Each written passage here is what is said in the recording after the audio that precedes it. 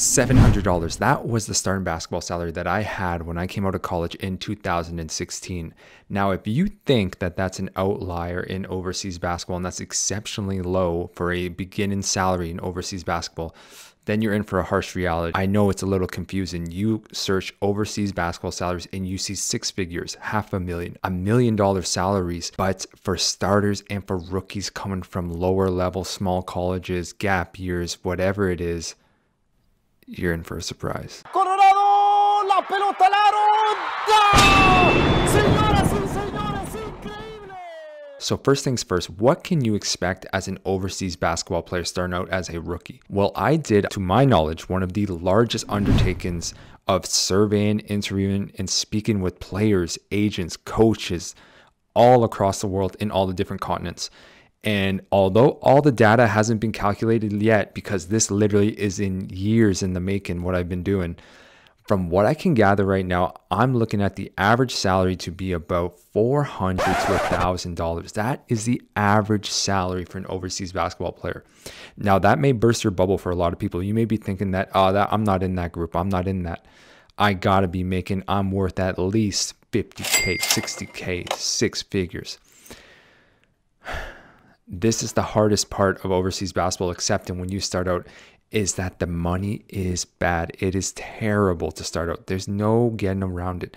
Now, if you are a high level player, I've mentioned this in other videos. If you are a high level player, an NCAA high major, an NCAA mid major, maybe a conference player of the year, maybe someone who has former national team experience in their country, if you have that and then you go into overseas basketball, then okay, it's much more likely that you will get in that top tier echelon of pay starting out. But for the vast majority of you, and I'm assuming that's going to be the vast majority of the audience who will be watching this, because quite frankly, if you are in that top tier, you're not going to be watching these videos because you're already out there doing the damn thing. Agents are contacting you. You probably are getting people who are connecting with you, wanting to sign you because they know that you're the cash cow. They know that you can make money. But for the rest of us who still want to realize our dream of playing overseas basketball, you have to take this knock and you have to understand that you will be starting out with these low salary ranges. So after all of that is said and done, what does that all mean? Well, the first thing that it means is that you won't be making enough to live off of your basketball playing salary when you start off in overseas basketball for the vast majority of you. So what I always tell players is when you're starting off, always, then you gotta have a side hustle no matter what. And this is something that players find out the hard way, whether they want to accept it or not. They need a side hustle to begin for about 99% of them. Now, I've seen players do everything from, I've seen them code, players teach English classes online. I've seen players teach English classes where they go and play. I've seen players run academies. I've seen players do coaching on the side. I've seen all types of different ways that they have side hustle, but very rarely do these players actually just have one income stream in overseas basketball, because it's just not possible. It's not possible. If you were making like me $700, and that's right in the salary range of starting salaries, you obviously need another income. You can't just do that, but you have to keep at it. This is one of the biggest things that just kills off these overseas basketball dreams, is that these guys don't have a side income. They don't have enough money, so they just give up at the end of the day because it's taken too long to increase their basketball playing salary, and they need to pay the bills. They need to do whatever they got to do.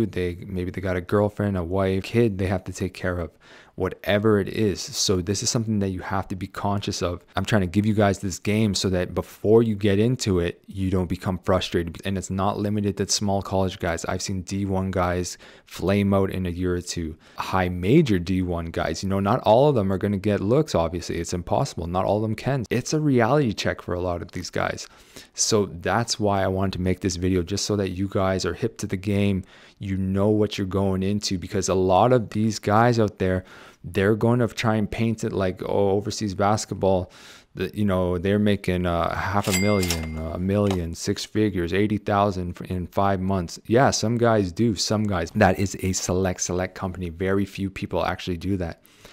But for the vast majority of you, you can still make a living off of overseas basketball. You can be like me, starting out with your normal salary or whatever it is that you're doing as a work, and then having basketball as a supplement, and then eventually work your way up and flip it. where you're living primarily off of basketball and you just have these other side businesses, side incomes to help you supplement your lifestyle. And the second thing that you really have to pay attention to is obviously we want to increase our playing salary as much as possible and as quickly as possible. There's a number of ways that you can do this. I wrote a blog post about this where I call it the league hop strategy.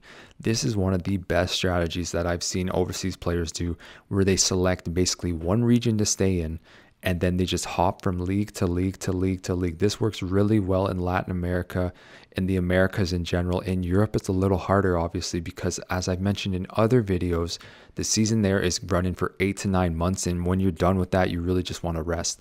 But if you're in Latin America and some of the Asian leagues as well, some of the Middle Eastern leagues, this could work in, some of the African leagues, this could work in.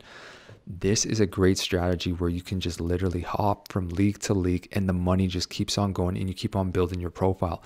Now, obviously, that's assuming that you can actually get multiple jobs, which is going to be, no easy task. So take that as you will. But another thing that you have to consider is the season lengths. I actually did a video on this, so you should really check that out and not just brush it aside if you're interested in overseas basketball. Because think of it like this. A lot of players for some reason get strung up on Europe. Well, really, I get it. Europe is the top level outside the NBA. It has the best basketball outside the NBA. Okay. But that is the top league, the very top leagues in Spain, Germany, Greece, France, Italy, Turkey, those types of leagues. In these lower divisions, no matter what division you're at, you're always going to play 8 to 9 months. So just think about it. If you want to increase your salary as quickly as possible and you only make, let's say, $400 in Spain, IBA, the 4th division, which is a very, very possible salary. The next season, if you move up to another team in IBA, you're probably only going to get an increase of a few $100s. Even if you move up to Silver, Leb Silver, which is the 3rd division in Spain, the maximum you'll get an increase of is maybe $500, $600. It's obviously going to depend, but the point is it's not going to be some crazy increase where it's way out of your salary range. I mean, you can't live off of that at the end of the day.